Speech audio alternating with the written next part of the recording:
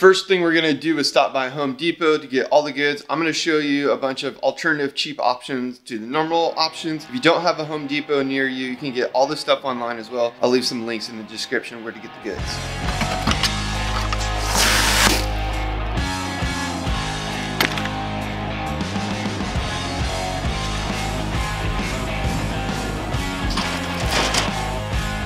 Alright, so the first thing we want to do is grab some concrete. We're going to do that. But I am going to grab some mortar. Most skate spots are made with rapid set quickcrete, which is a great concrete to use. But since today we're trying to build a spot and skate it within 8 hours, a nice tight time frame, we're going to use mortar because it just dries faster. Downfall to mortar, it's more powdery and it's just not as strong. So that's tip number one, is use mortar if you're trying to skate it fast in the same day. Tip number two is to use 90-pound bags instead of the 60-pound. 60-pound bags are definitely easier to move around. The 90 pounds are more of a pain in the ass to move around and just work with, but you're going to save a couple bucks.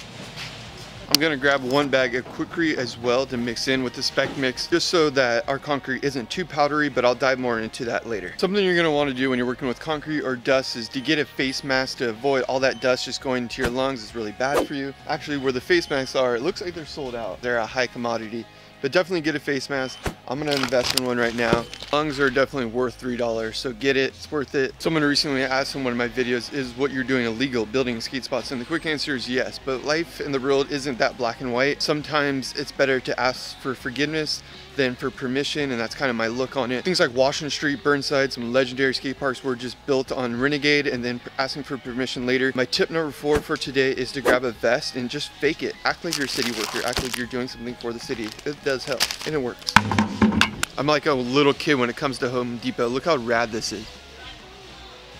Alright, I got all the supplies ready to go build the spot. I do have some tools that you're going to need if you don't already have them, like a rub brick, for example, a float, 2 different types of float, the finishing and the starting, floating. If you don't already have all that stuff, make sure you grab that as well, but we got everything we need for today's DIY. Recently built a DIY Jersey barrier with my buddy Ricky, and he had this drill bit mixer that he was mixing the concrete with using his drill instead of using a shovel. So I'm gonna find one of those today because I think it'll be really helpful and just take some of the stress off the arms and more focus on the building.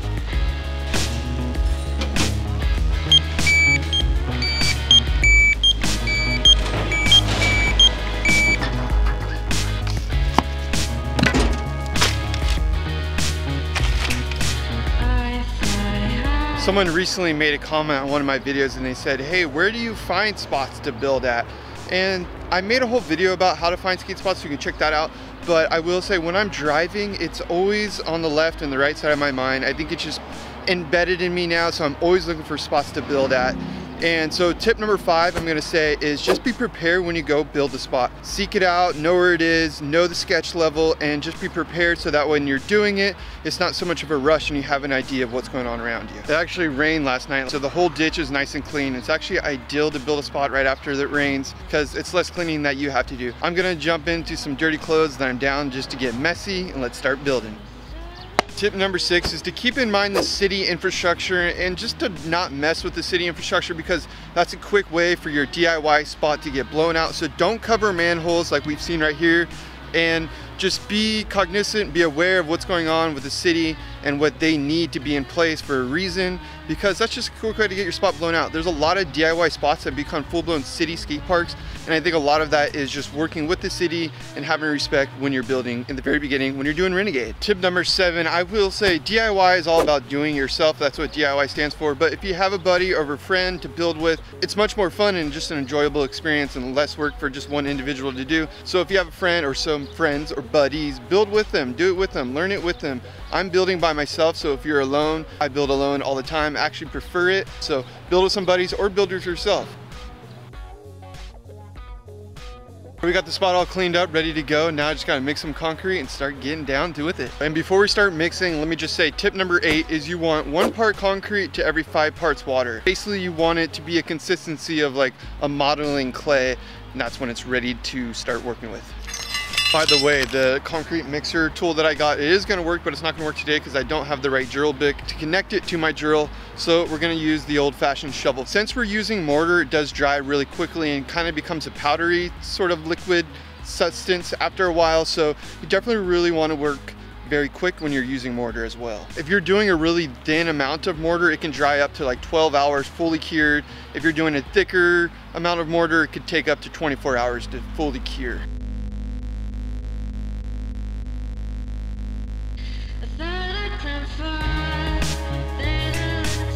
It's a lot easier to mix in more concrete than it is to take away water. So I got it to a pretty good place. I don't want to waste too much time since I am mixing in a bucket.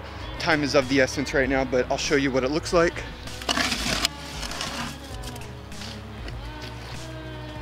All right, I just got done laying all the cement. Now I actually just let some liquid concrete go right on the top and the bottom seams, just to bond the old and the new concrete together so that it just doesn't break apart as it's curing. Tip number 9 is to use a wood float in the very beginning when you're doing a concrete. It lets all the water come up. After you've used your wood float, you want to use your metal float for the finishing, get that nice buttery concrete smooth finish. Tip number 10 is just to keep the spot wet while it's curing. It just helps it from the curing process from cracking. Now we just gotta let the spot dry. We're gonna come back with the boys, and then there's one secret sauce, one more secret tip to really getting the spot extra rad, extra good for skating. We'll get to that next. Always wash your tools when you're done. You don't want to just leave them all wet with concrete on them. Wash them up so that you can use them for your next spot build.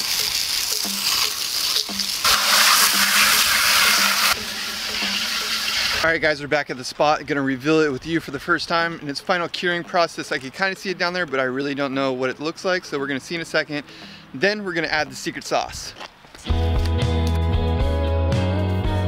It looks really cured perfectly. It looks like everything's exactly where we wanted it to be. The only thing is I do see some cracks on it right here.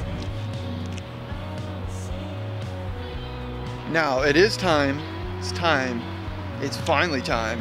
We are there. I'm gonna dust off the top of the bank, and then we're gonna add the secret sauce. And what the secret sauce is a rub rig. That is honestly every skateboarder's best friend, best tool. It's like a good $15 investment that you can basically make any spot skatable with. I made a full video about this on how to build a skate spot in like 5 minutes. I'll leave a little link up there somewhere, you can check that out. But yes, I'm gonna rub brick this bad boy down. We're gonna use a face mask to avoid the dust getting in your lungs. I guess that's tip number 11 if we wanna squeeze one more tip in there. And then it's gonna be ready to hit, ready to skate, ready to roll, ready to tell all your friends and get out there and get it. I built this spot all by myself, so if you don't have anybody to go build with, you can build by yourself. It's all good, and you can still have a good time.